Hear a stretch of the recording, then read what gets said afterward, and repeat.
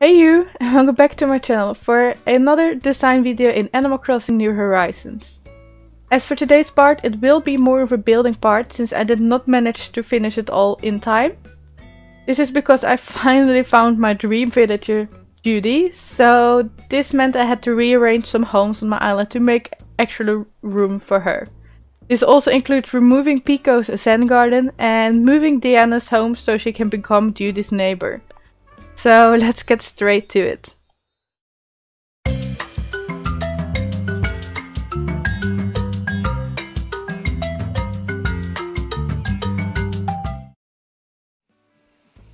So as mentioned, I will no longer have the Zen area of Pekoe on my island. I have already removed all of it, which was kind of sad, but it was necessary. She still lives on my island for now, but I will kick her out soon with Bluebear's amiibo, I think. So if you want to have Pekoe, or if you have been looking for her and you are looking at this video within a few days after it got posted, you still can let me know if you want to take her.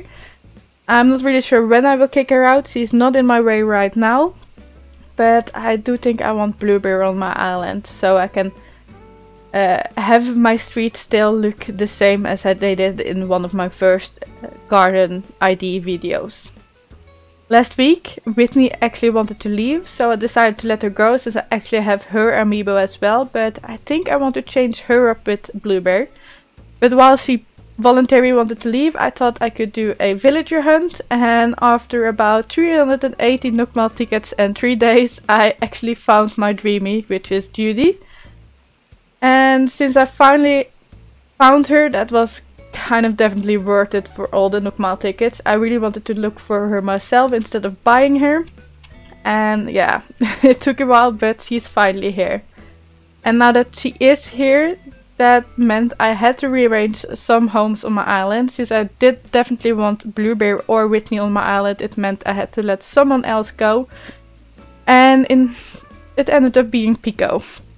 I have had Pekoe on my island for the longest time, and it will be really sad to see her go, but I wasn't really feeling the Zen garden feel on my island. I really wanted to keep the woodsies feel, and yeah, this just meant that I let her go and instead let Eric stay on my island. When I found Eric, I was actually looking for Judy, but I was almost out of tickets, so I just kind of compromised on him, and he really started growing on me, so I didn't want him to leave either. So yeah, no more Zen garden, and soon no more Pekoe. As for now, this is the area that I will be working with. I have already planned out a bit, because I really want to have some decent gardens for all my homes, and I decided to just let my stone path continue up here. I was first planning to just make it a woodsy area for Judy and Diana, but it wasn't working out. I ran out of place very fast. And as for Pekoe, I did really want to have a little memorial place for her, since she was the first villager that gave me her picture, and it really made me sad that I let her go after that, or I'm gonna let her go. So here in the back, I actually made this little secret path. On the side here is gonna be my rock garden, but I needed a place to grow a couple more flowers, so instead it's a breeding area for right now, but I'm hoping some more rocks will spawn there soon, since it is a bit bigger than the last time. And if you follow this little path, we have this tiny little section here. And this is the section that I want to begin with. It's just a little excuse to still have 2 bamboo trees on my island, and to place a couple of bamboo items and these pagoda items from Gulliver. Oh, one step forward. Because those really fitted nicely in here, and I really missed having them on my island. So yeah, I think this is a nice excuse to still be able to place them. So for this area, I just have these 2 towers. One did place a bit wrong, a bit behind. And I'm gonna also use this as an excuse to plant all my gold roses and a couple of the black ones. So my plans were just to place 3 of them here, then 1 black in the middle. And on each side it's gonna be black and then filled up with gold. And one more black here, I think. Yeah. So that's kind of the idea with the golden flowers. Just to have, yeah, somewhat of a place to still have them. Because I don't really like the roses. Or I like the roses, but just not the gold ones and the black ones. They just don't fit with my theme. So to have this little corner to still be able to pick some of the gold roses whenever needed is kind of nice. Now let me just quickly turn or put down some of the items that I was planning to have here, so you can have more of a feeling on how I want to memorize Pekoe.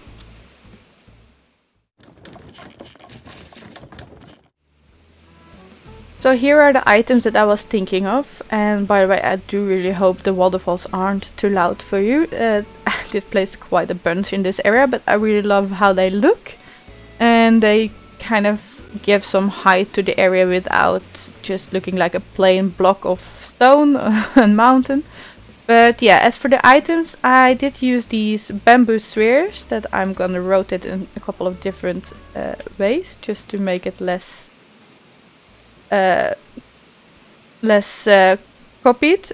But I just used these bamboo spheres, the bamboo candles, the bamboo floor lamps, and one oh, what was this one called? It's the bamboo shoot lamp, just to give some nice lighting in at night, and just to have some really nice colored bamboo items. I don't know, I really like these ones. And then of course the last item that is missing is of course Pekoe's photo. So now we have a little, you know, memorial section just to remember her friendship by, and you can just stand her and pray for her. I don't know. It's a bit of a little hidden Easter egg, I think, just to have still the tiny little sand feel, but not the entire big garden that I had made for her. And by the way, if you didn't see my video where I made her area, then I will of course link that video down below for you, so you can check out how her garden used to look. It was quite nice and I really liked how it turned out, but it was too much of a big chunk of my island that was going to the Zen style, and I really didn't want it anymore. So yeah, let's go start working on Judy and Diana's area. So I also forgot to mention this little pathway. I have mentioned the rock pattern before, or the stepping stone pattern, and I just placed a couple of random ones with some few reeds here and there, just to kind of make it a bit of a more hidden feel, especially when the weeds start growing in. I do think it will look quite great. As for the path to the houses, it is a bit tight with my house, but I really didn't want to remove the fence in the back, so it's just has to go like this.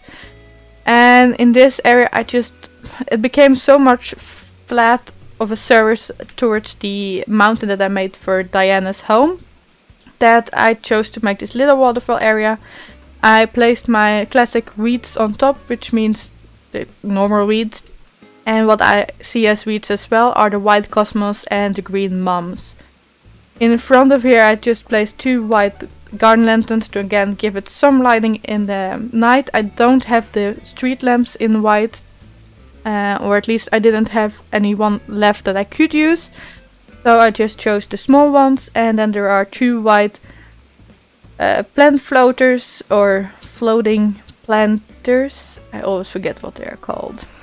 I do think I want to rotate them a bit, just again to not look that similar to each other. And in the middle is just a little log bench to, I don't know, give some more seating options. I made them in the white Berg color swatch as well. So the next thing I will be doing is probably fill up this forest area. I want to place some more stepping stones. I have already placed the moon in the back here. I'm hoping that when I place Judy's home on this piece here, the brown custom print that I used here and in this area are just to remind me where I want to place the homes, but I'm still hoping the moon will be slightly visible in the back of Judy's home. This will be Judy's garden and the other one is of course Diana's, but in between the trees I still want to use a couple of stepping stones and weeds with the white cosmos and the green mums. And also this time around I actually played a bit around with shrinking trees. So this tree is 3 days old and I placed a little peach in the back of it so it wouldn't grow any further, and I did the same with this tiny one and these two here. So in this case you can still see the little one, or the little fruit tree, but I didn't really think it mattered too much. And I just filled the area up with some bushes and my way of, I don't know, dividing the weeds. Again, weeds, green mums and white cosmos. So yeah, I will fill up the forest first and maybe this area as well, and then I will be right back to you.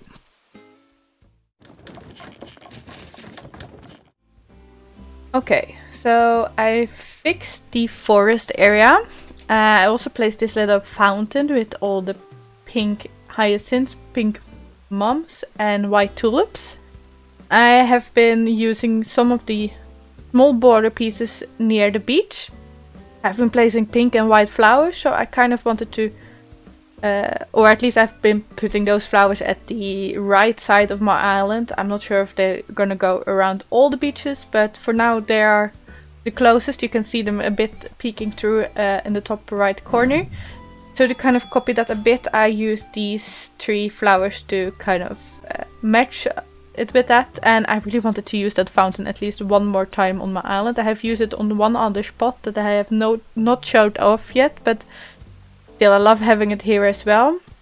And I also moved Diana's pear tree, and for the forest, as you can see, I kind of just filled it up with the same stepping stones that I showed you towards Pekoe's memorial place.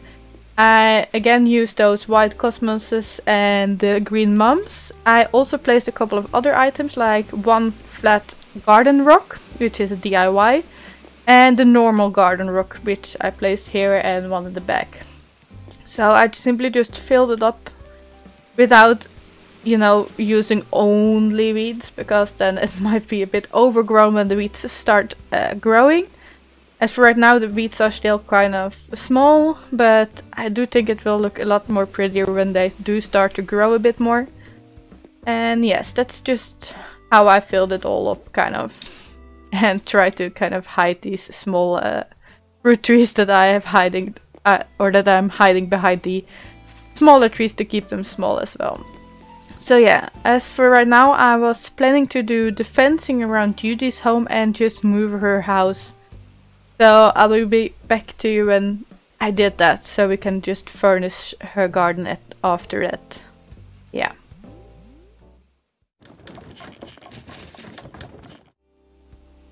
And here is Judy's home in the right place. I also used or placed a fence around. I used the bamboo fencing, which I don't really like to place directly on grass, and that's kind of why I place it on the terracotta tiles. Those are the in-game path thing. And I also use some dark dirt that I will be planting a couple of flowers on. And then of course I reused this light wooden deck tile, or whatever I'm supposed to call it. It's a custom design that is already linked down below. But as for Judy's home, I decided to go with only hyacinth flowers in pink, blue and purple. I kind of thought they fitted her. She's kind of a galaxy themed little cub. So yeah, I really do like these color swatches for her. And I of course also have my classic white garden lanterns. I have been placing these in almost every garden in either white or black. Mostly white, I think. I do believe Eric got the black ones, maybe. But for this area I'm gonna go with white again, just because it fits her home just a little bit better. I'm also very happy to see that the moon is still poking through a tiny bit behind her house. Since she is a galaxy kind of cub, I really do like to did like to use it there. I used it in Pekoe's garden to peek through behind the Pekoe towers, but still, I still wanted to have a place for it on my island, and I do think it kind of looks great behind or in the back there. As for her garden, I of course have the same tiny library as I have been using on all the other gardens. I do think I'm gonna place it on the same side as I usually do, but I do think the garbage can that I also always place with my homes, I'm kind of gonna hide in this corner here, I think. Yeah, I will see if it still fits when Diana's home is in place as well, but for now I'm just gonna place it over there. And then of course for her garden, I made all the crescent moon and the nova light and those items. I do believe I want this to face... Let's see. No, I'm gonna try to face it this way first. Oh, not the end table, the moon chair first. And I want this one to be right there. It was in the right spot, I think.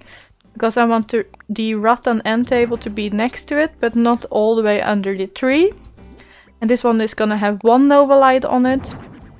And I'm gonna place... You know what? I'm gonna turn these around. And now I'm kind of indecisive, but that's kind of what happens when I build or try to design stuff live. But I'm gonna place it this way around. And then the table... Yep, with the nova light, or with the blue nova light. Again, I chose these colors because Judy and herself is kind of a blue, purple and pink little cub, so I reused those colors. And her inside as well is in the same color. She is actually home, so we can go take a peek. But she has maybe a bit more yellow in her home, but still the pink and the blues, and yeah. Here are her colors, so in case you were wondering, this is little Judy. I gave her a halo ring, but she never wanted to wear it, unfortunately. But basing it off those colors, I'm not gonna use the yellow, and yeah, I'm not gonna use any bright colors, just the soft pastel tones, and I do think these kind of symbolize her well. And for a little seating area, I'm gonna place a cushion. This is one with a print from the Able sisters on it. And I'm gonna combine it with this iron wood chair, even though I'm gonna use it as a little table. And one more cushion, of course. I don't think Judy can, or she can reach it now, but I want to place a couple more items. First is the Mom's Tea Cozy. And I do believe I want to have that side. But also I wanted to place one little more plant, the fan palm. And this kind of blocks that pillow. Now I and other players can still reach it by just slouching through here and sit on it. Oh, that wasn't really as planned.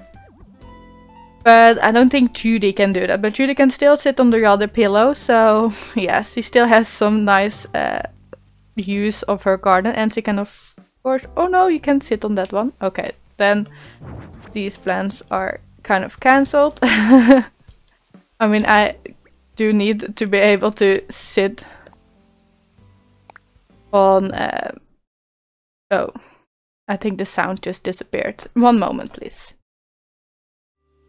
Of course, my headset had to die on me, so that meant, of course, the in-game music disappeared. I'm sorry for that. Of course, this chair also didn't want to come the right way anymore, so let's see if I can fix it.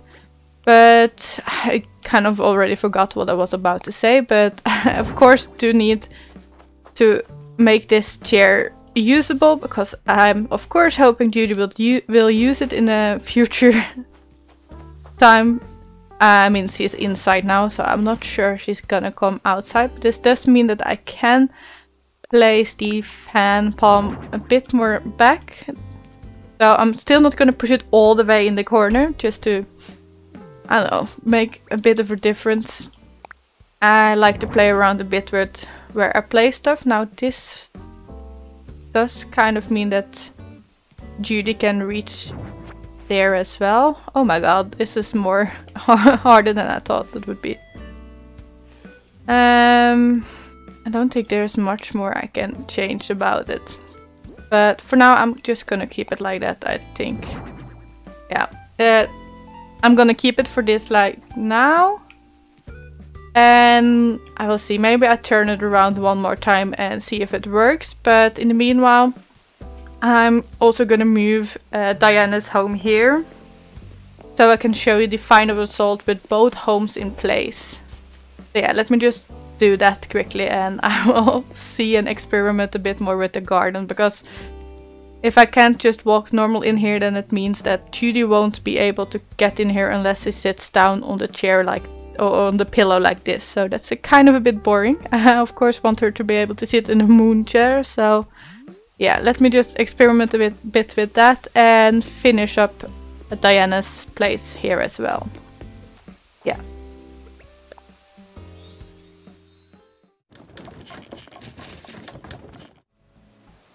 And here we are already at the last update, and it seems like Judy already likes her new area.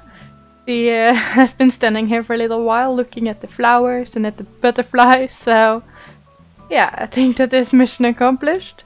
I also moved Diana's home, of course. It's still exactly the same as the last time, so if you're wondering which items I used, I recommend you watch that video as well. She is hiding inside at the moment, so yeah. This is kind of the end result. I did, of course, or I ended up changing Judy's garden one more time, but this way she can get to all the items besides that last pillow, but I don't really mind that. So yeah, she can actually use her own moon chair and sit here and relax and look at the nice view of the butterflies or whatever. And then of course I'm really happy how Pekoe's little memorial ended up looking as well. It's really nice hidden. You can't really spot it from here. I mean, it is there if you know where to look, but yeah, I do think it is exactly how I want it to be. So yeah, that is it for today's designs, I think. And I hope of course that you enjoyed this video, and if you did, then don't forget to give it a thumbs up, of course. And if you don't want to miss out on any future parts, then don't forget to subscribe to my channel and turn on notifications, or you can also follow me on Twitter or Instagram. For now, thank you so much for watching, and I do hope I see you next time. Bye bye!